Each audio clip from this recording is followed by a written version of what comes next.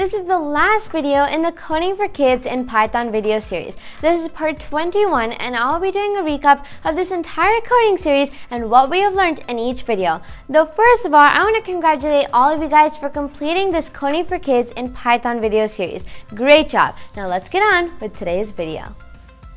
Of things we know.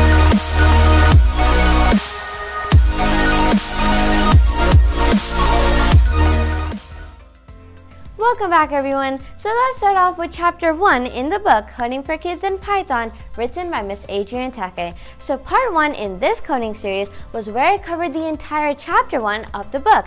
And in that video, we actually downloaded Python on our PC and we also used idle shell to write our first line of code saying hi to Python. Now part 2, 3, 4, and 5 in this coding series is where I covered the entire chapter 2 of this book. In part 2 of this series, we learned how to save our Python files, and I also went over a lot of keyboard shortcuts that you can use while coding, such as Ctrl-Z, Ctrl-N, and much more. Now, we not only used the idle shell in that video, but we also used the command prompt to go over more shortcuts.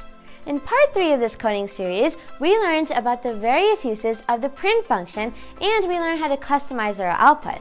In part 3 of this series, we also learned about variables and we learned briefly about the different types of variables supported by Python.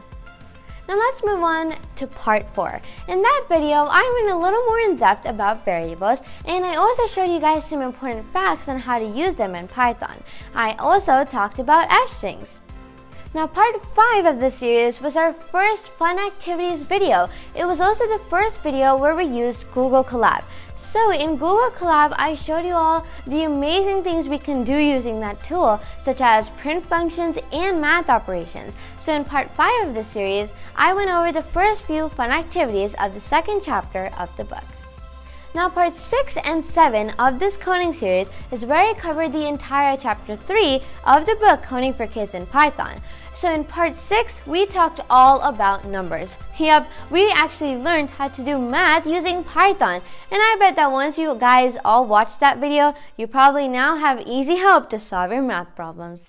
So in the next video, part 7, we ran through some of the fun activities of chapter 3. And the fun activities were all about math and numbers. And again, we used Google Colab to complete them. Parts 8, 9, 10, and 11 in this coding series is where I covered the entire chapter 4 of this book. So part 8 in this series is where we learned about strings and other things. So again, we used Google Colab to learn all about strings. Now moving on to the next video, part 9, we focused on all the operations we can do using lists in Python. Now in part 10 of this series, we learned about a very important topic in the programming world, which is if statements, and we also learned about tuples. And since if statements are such a big topic, I went over a lot of stuff in that video. In part 11 of this series, we had some fun doing the fun activities of chapter 4, and I went over some of them with you guys, and we also used Google Colab to complete them.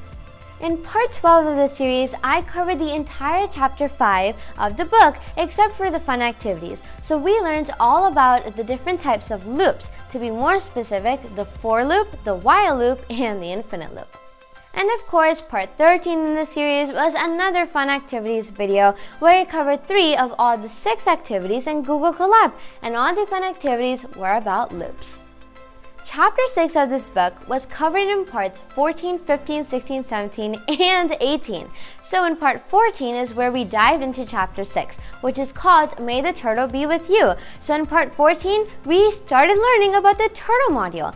Now, using the turtle module, we were able to create a turtle, change its color, move it around the screen, and so much more.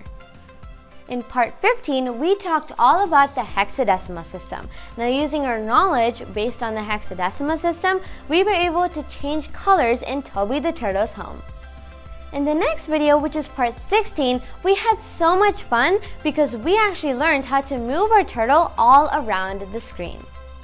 In part 17 of this series, we learned or dived deeper into drawing shapes in the turtle module. We also learned about, how we can fill those shapes with color, and at the end of the video, we created an amazing turtle spiral with various colors. in part 18, we did the fun activities of chapter 6. And that video was really fun because we got to create some super cool animations using the turtle module. What is reusable coding in Python? Well, in part 19, we went over reusable coding and how it can make coding fun and easy. I also went over the entire chapter 7 in that video, except for the fun activities. And finally, we come to our previous video in this coding series, which is part 20, and that video was our last fun activities video in the series. Now that is a wrap for our entire Coding for Kids in Python video series. I hope you all enjoyed learning about the basics about Python and continue to learn more about it and develop more programming skills. Now that's all for today's video. Don't forget to subscribe and I'll see you later on NPStation.